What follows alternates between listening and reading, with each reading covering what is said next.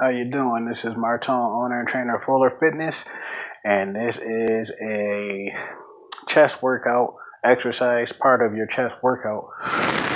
And by utilizing different angles, just makes it to where your chest will look different and likely and hopefully better, depending on the person. So again, my goal for this is to make it work as best as it can for each individual that I put this in the program for. And by with this, using bands, um, and again, the good thing about it is um, you get to do it at home. I'm at home right now, so you get to do it at home. Um, Utilize different hand positions. Depending on the band you use, it's going to feel a certain way. So again, let's see how we're going to make this work for you. So with this, you make sure there's no slack in the band. Otherwise, you can do like 100 reps. It'll be a waste of time and boring. So you'll hear me say that in every video, and it's true. So I apologize for how annoying that might be hearing that often in every video that you're going to see from me, but it's true. Uh, at least with using bands or anything, but specifically with bands.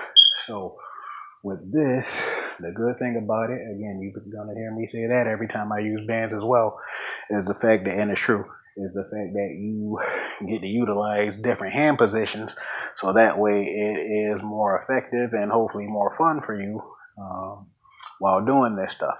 Especially being at home, you're probably by yourself, so again, you got to figure out ways to make it productive and fun for everybody that's doing it.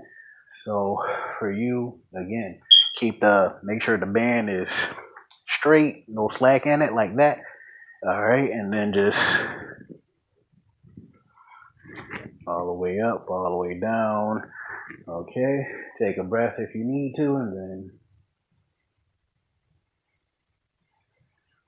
all right, and that's with my thumb up, the neutral position. So if you go palms down,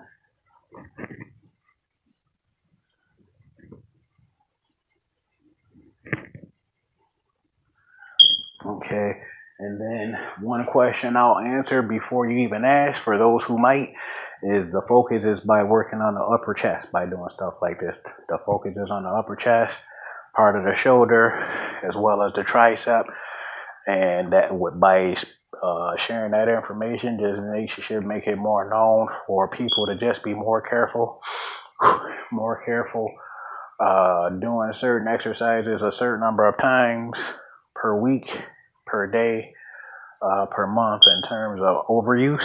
That is a true term in terms of people hurting themselves um, and needing to have an unnecessary surgeries due to using the same muscles on a regular basis without stretching or rest. All right, so again, the focus is on utilizing the upper chest.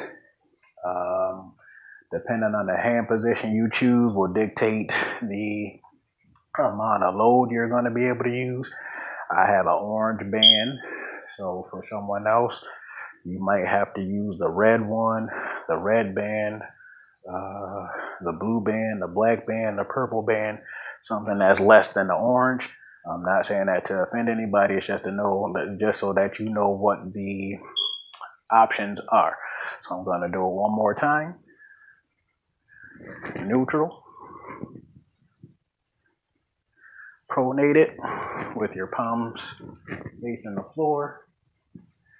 Okay, and then you can also do underhand. The focus is on the upper chest, part of the shoulder, the tricep, the three muscles in the back of the arm for those who need and likely want to know.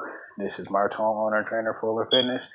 Feel free to leave messages in your profile and I'll get back to you as soon as I can. See you next time.